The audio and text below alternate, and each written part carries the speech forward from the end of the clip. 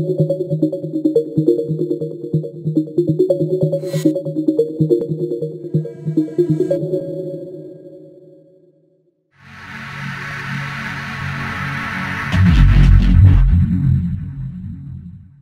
guys, Dragan here from MuseShop.net, and today we're talking about the Snazzy Maps Muse widget. This widget lets you add custom styled maps to your Muse projects using SnazzyMaps.com. So you can create these beautifully styled maps and adjust the appearance to your website colors. So let's get into Muse, and here is how you use the widget. Simply drag it on the canvas. You can resize it to any size you like. It's completely responsive. And the first thing you need to do is to set the location. We've left you a link in the widget, and where it says click here, simply click it and follow the widget to this website, the mapcoordinates.net/English. Here you can take this map marker and put it anywhere you want. So let us put it somewhere in Europe. Let's go to Italy.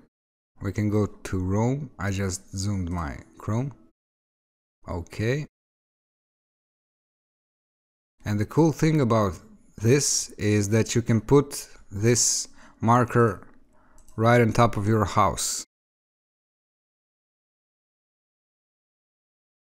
Like this. Or on top of your company headquarters. And you'll see these coordinates over here. Make sure you copy the right value and go back into Muse, into our widget, and paste it in. Pay close attention if there's a minus over here, so you don't forget about it. And the other coordinate, paste that in as well. And we've successfully added our location. Then we can set the zoom, maybe zoom in more.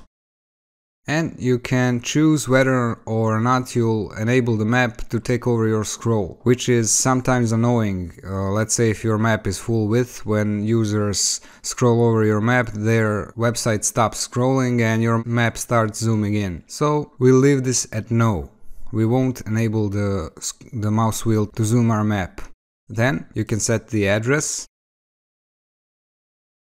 It'll appear on the exported site when somebody hovers over your map marker icon. And you can also set a custom map icon. What you need to do is to host the icon image on a site like Photo Bucket and copy the direct link to your image and paste that link over here. If not, just leave it as it is and use our image. And finally, we have the map style. We've carefully selected these styles for you on Snazzy Maps, so you can choose between our styles, but if that's not good enough for you, you can choose any other map on Snazzy Maps and paste that code in instead of ours. So let's say I want my map to be navy blue, and here it is. Let's zoom out a bit. You can set the zoom level the best way it suits you. And as I said, if you don't want any of our template styles, you can go to Snazzy Maps by clicking over here.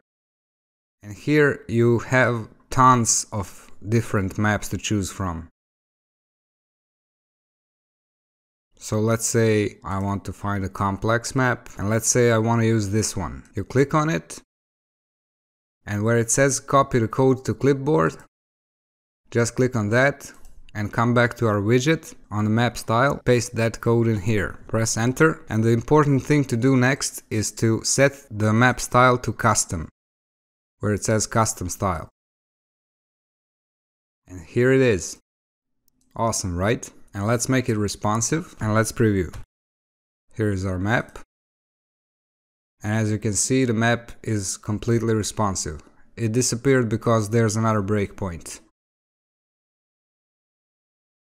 And you can also use the new feature of Muse CC 2017, and that's when you're dragging the widget in, you can click over here and drag, and that will give you our breakpoints. So if you're using the MuseShop.net default Muse file, you'll get the same breakpoints as we do. Or if you're starting a new project, you can set your main breakpoint to be 1920 pixels, and our widget will create the rest of these breakpoints for you, and it will resize for each of those as well. As you can see, here and here, it's now completely resized for all the breakpoints. Let's preview that as well. So we have it over here, and it resizes. As you can see, the map is completely responsive. So have fun with our Snazzy Maps widget.